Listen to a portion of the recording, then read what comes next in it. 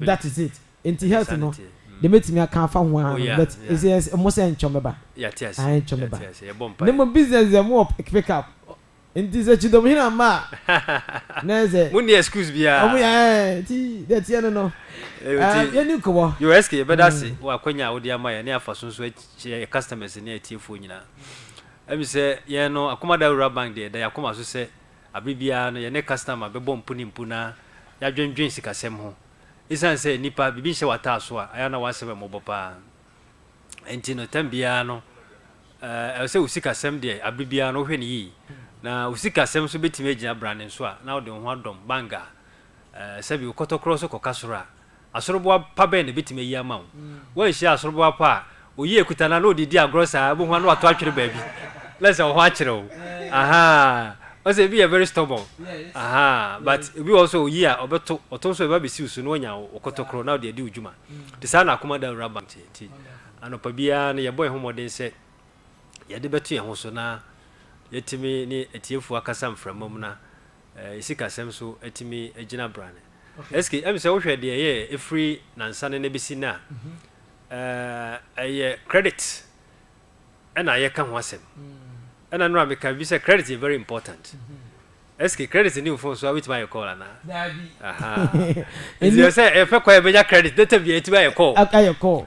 Na uba isika from so credit wo ho a obetimi tua oba school fees yes sir. Credit wo ho a bibi bia opese oye bia obetimi aye. And the credit is very important. The credit manager this week day in week. Aha, and see on check credit ni mu na yenti ase na obi su be pe credit wo hu kwa be fa so ba beje enti akasamu no de me nkasa nche credit manager meja ma na so wato so matia enu ade no ebia na obi antie ho no ti be make kakra bi won enu ade no ne aba obi friend bi say me say ye wo types of guarantor na minim say ye obi sa ho de a enu ye enu mokoi na no frɛ ebi say be na mo akonta mitimi ya no enti ne wo ma anya sa ene man mu yi okay. I'm say yeah the incheka see free AKOMADAN bank. Se na de bia ye som no. E be koso anso asom sa akonya no so. Endo a ye ka bibi fa guarantor ho. Nti ye hu se guarantor de ye wasede se obehwe na besia na nipa no ebeje no ana se de nipa ndo ne nsa ekwohya ase no obeboa no ana obehwe ma na ye den atua na responsibility ni beda also say nipa na ntumi ntua wona sisi a no be den obetua aye sika no na ye den afri ho nti ye hunu ye say enye obi anso na obeka kire say kosan ma no ana say kodi na chi esese wo ye den wokọ ese wo hwe nipa no say nipa smese wo ya me kosan ma ne asese me kodi agine mama ni eyade a obetumi aye den atua se wadam fokura de bibi ema wa na opese eyade a obi behunu mo se kopo bibra no me di adanse di sana guarantor no so ayeden akoye nipa ni be di adanse ewo eye sika bank no de yeden e de ma no adanse di na odi ni so osanso azumi responsibility a eye wo applicant no wo no sika na wo begena the same thing I say guarantor no so yeden edge because when to me ntua wo guarantor na obeyeden obetua ha ntindwa ye hu sade ni nyina ende ye pese ye hwe the advantages and disadvantages wo eye guarantorship okay nti ye beka ba akomienu bi na ya yeden ede esi nti se wo ye guarantor aboa ema eye applicant na oje bisia no sika na oje no anasa amount na oje no etumi yeden ekoso adenti na ye kan sa say because wo guarantor no wo obi a o credit worthiness no ewo anim efa sikasem ho efa ejapade ho efa bibia ho a wo no wo nkan chen nipa na wo be yeden wo be gina de yeden e de aman nti se ebasa na na ye value wo eye guarantor ye hwe ana ye assess se ampa obetumi ayeden atua so obetumi atua nipa ne sika na ma na etumi boa no ma nipa no ye ma ne sika bia na etumi yeden scan mu yeden epeja yeden ekosoro kakra because of the guarantorship nipa no yeden ejina de yeden edi aman okay se guarantor nka ho a sika no ya na yehwe no tutu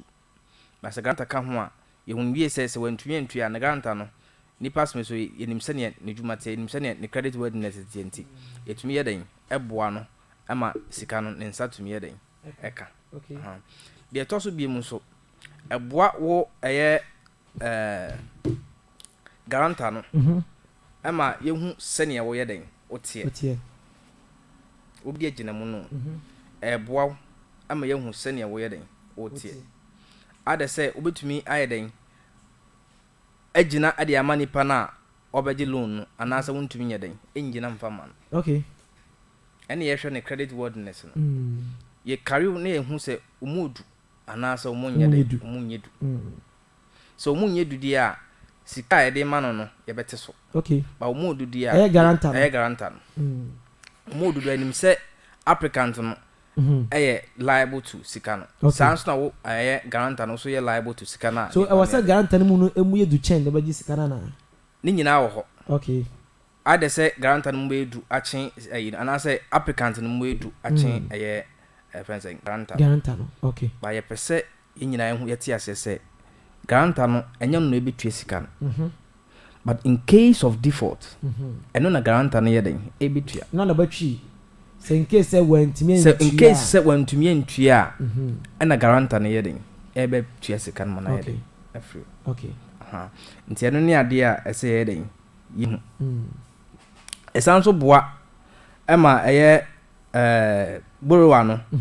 improve no credit history okay the credit history nipa na obeje bosia no the credit history no se guarantor no eta na chi a enim se nipa smesu ya eta na chi obetumi aboa no ema na yeden atua sika obetumi ahwe ema na atua sika no nti nipa no so obe make sure se obetua sika no ma na yeden afri nti na the history of the creditor origin nyina no afede na eye ekoso wano okay nti eno nso ewo ho nti eno ye advantages a ewo guarantorship etumi ma wo credit history no ekọ animu nti yemfa no se SK aba me baje bisia wo AKOMADAN Bank na SK beje na machi SK entu enhwe se me default no SK no ni image anase ni credit history no so wo bank wo no eno so be den ebe kofo was a moment me antua eka SK adenti na SK ntumi anhwe na man tua sika no mana mfiri nti account next time SK nso beje bisia ba kokora na obegina na chiman up to now ontua nti mi amba beje bele wa beje na dia mawo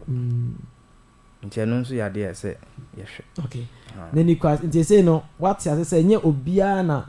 obeka so okogina mu ade ama no say onkoje bosia say wo hwe nipa kon ni history beko ni subanye dabi oni ayi bia hono ma say just in case ojania na so na ho ba kire kufo be hu a kire mu a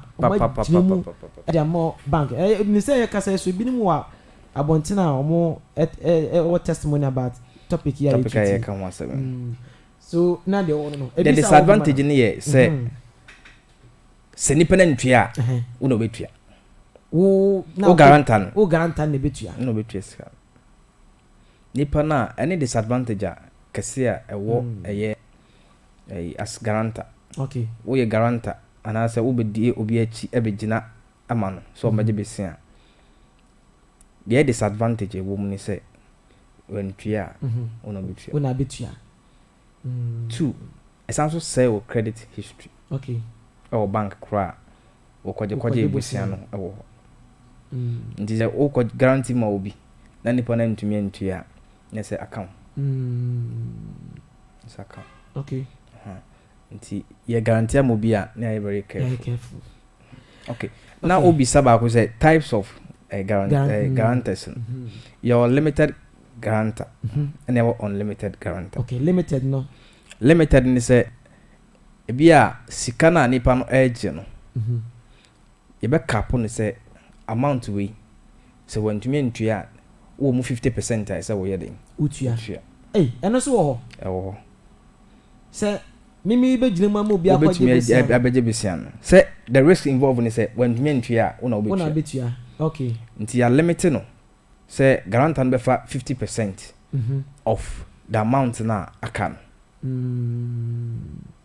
okay nti ya limited but pempini ya hade na entanye sade no and you use the unlimited one kire say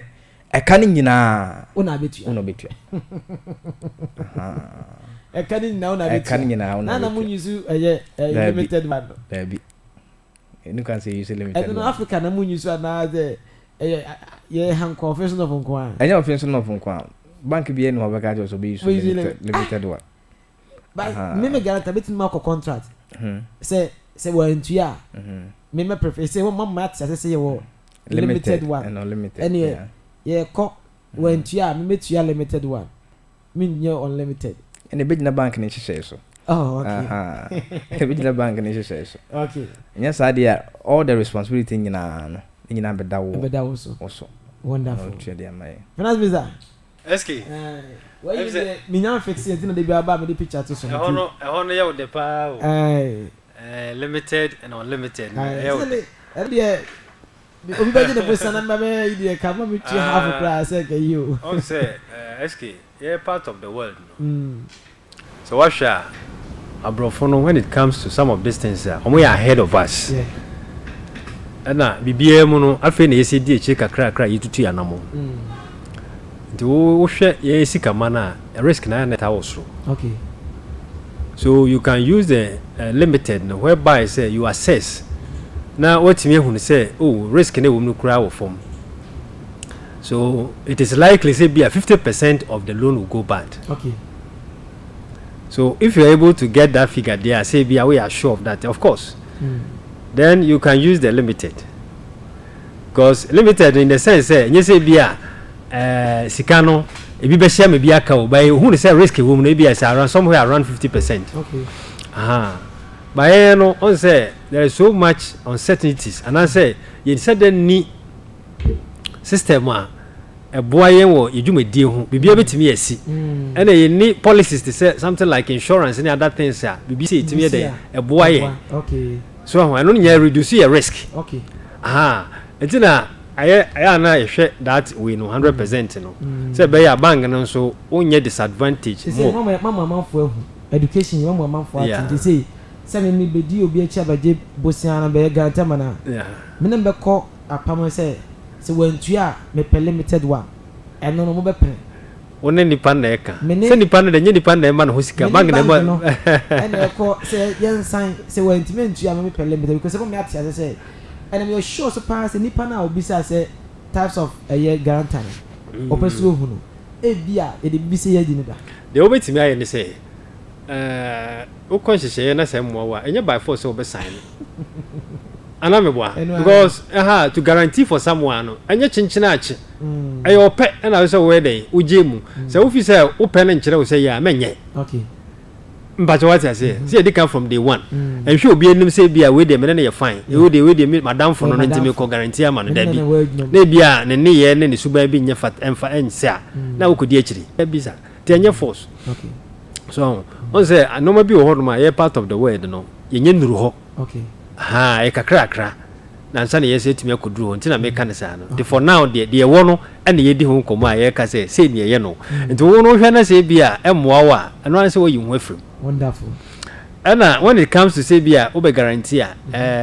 say personal loans the guarantee ni different kakra and about say group loans and so the guarantee no say different kakra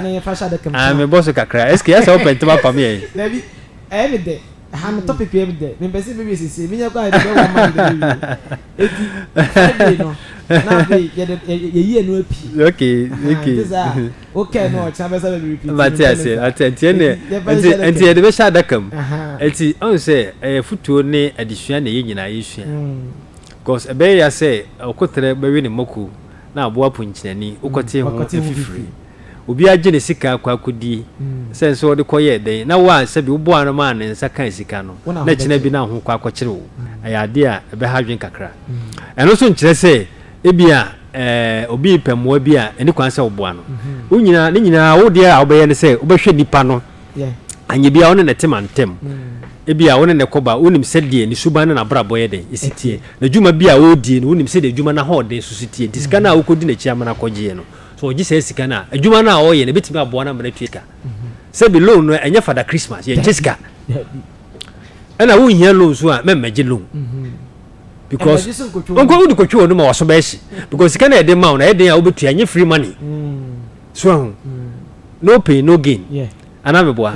enti sika bibia no asase so ye free bibia obe bia na se wo ye den odi bibisi anu ansa na watima ye bi enti e besere enti se be ya guarantor fo no so mo ho nkire wo beje bosia so ahwese bosia no so betua na wadi wo ni kama na kire bi wo sa pe fofora ye timi so de ayeden e de aboa eske enti say it me a change of guarantors mutimi ye on it me a change of guarantors na eno no na mpempi no se nipa na wagisika no on de ka wona anima otumi be change of guarantors okay so ne nipa na san akọ anim na wo hwe se ne ne ye bitie osisi ya no menam guarantee man be se ne enko bank wo na menko sesa oh okay omutimi ya sa so omutimi ya sa de no ba be sesa de a gise nipa no ende ka baby ese otua du no ayede otua okay on the kabia oni outstanding balance bia at that month no another point no or the kaiden between aba na besan then you place the old one with the new person or eden or mana a guarantee that loan eden e de man nti nipa ni one ba efri ho koneka e wo ho nyina no aba new no responsibility okay na old na eden ayi no ho eden efri oh nice and most of times I na nti mo amuti no ho na agi akọ bank bi akọ gina mu amobi a ne ye so ne nsam ko bank wo na ko yi hu film on pass ko yi hu film no nipa ni tua ni ya na bitima yi hu film and sana ye me aha se nipa ni tua o tua ni yi a o tua anika ewo mu a eno no na obetumi abra ensan no abra ensan no eske ujilo ye ode bosume se otua ye ode de bia se otua when it comes to susu loans so de se odi so pepepe na se bia na otwe bia se tua 5 cities wotua pepepe for 2 months na enyina mu bia nimu a wotimi de bia ba besesa na se new guarantor ba se bia ese otua na wagija bi wo mu a na se wankasa no wo outstanding ones e wo ma se otua wonyim firi ho and also a liable on your guarantor so he cannot be freed ochina na nyema ba Friday no ma atiefo abambim okay because we say mama from private china keep credit in china o bisa what would you because how me say very interested yeah the finest maybe say some way na mati eske am say mesrew na one mama from kakra na me ko bi ne manka bi de am say na wan ko bi kura nkaye abrante fefe o timi bi nkum so me na di kakra na ja also on the me baby sana mi ni pena no ayo masa betra se afen wa bana ai say afen wa ba aha oh okay boss na on what say nyame adom na so e boko afen wa bana ayo adaro afi na me bedru oh okay be kebusia no oh yeah me aso be kebusia no from Kumasi krono mangasa na meti oh okay ni ya dasi me fa na simisa na medidi ne nase ai no chidom hene ne ona medidi ne nase ni din dosu mangasa ona medidi ne nase no nya ntosi bia di bia akomadan tos na ngasa matia but ntosi ngasa mintimi ntobi nko Kumasi ayu matia se ntosi pa ye ade wa kuruma ba tim ntosi no sa okay mati eba obedi di akomana tomatoes na ngasa bi mati ise ye tinti eniska yo eski mati tudi akwaba so ya nia kai bi kakra cha office mindful offense no for hadi mabami di mu pa efize mu MP na kire made ewo amas re amas mikoshi orabo esi team no kire made master wo wiafe mikoshi na wo se me MP kire na de ai MP kire de MP no kire made Zan hospital administrator ono so MP kire na de kire made from 2002 2005 no kire science edi ane defend AC do shia na for AC pe no say we makwada nice edi ane defend na AC na means no a politician obo cha de 30 minutes our politician 30 minutes say na dey be no ho ela say woduru ba bia woduru no enti baba mi diem ka che dey say common fan no ene table top fosika no ene cash fosika no kube fosika no esa me do so e dey twere mi ba so ni na ka konenchen mati oba ka yen say wo akomoda bank mati onfo ni na mfa akomoda bank mati me ka kire omo enye den imagine wo mati eski that's it we da akomoda bank afo ase se mo se mo adaje ba the finance and the team china omo ba me bi line atum the finance me bi line atum na sa guarantee issue ni de